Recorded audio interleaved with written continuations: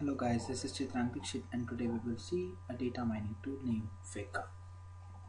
So, tool Weka comes from the Weka University, which is situated in New Zealand. You can download Weka tool from here, so you can get the Windows executables of 32-bit and 64-bit, Mac OS X, and for Linux as well.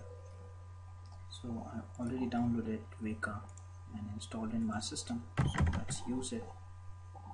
It's Weka.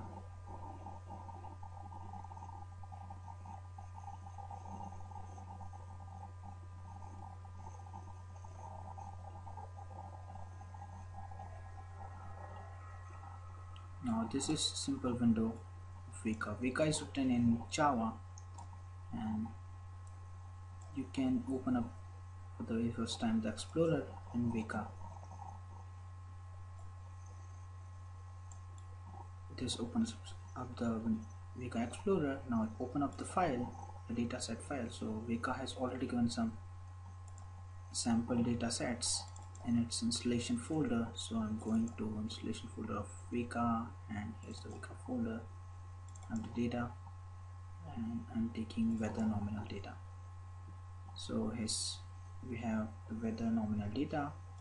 You can see the table over here.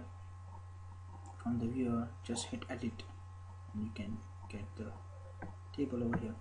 So the columns name number, outlook, temperature, humidity, windy and play.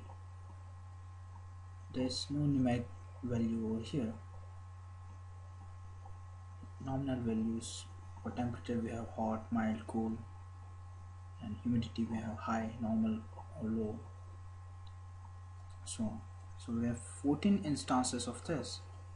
So let us see the outlook. So to view the outlook, just click on the attribute outlook and select from the visualization hit outlook. So I have 5 instances of outlook as sunny, 4 instances as overcast, and 5 instances as rainy. I can visualize all to see more visualization. I have the visualization of attribute name outlook, temperature, humidity, windy and play. So this is just a basic introduction about Weka.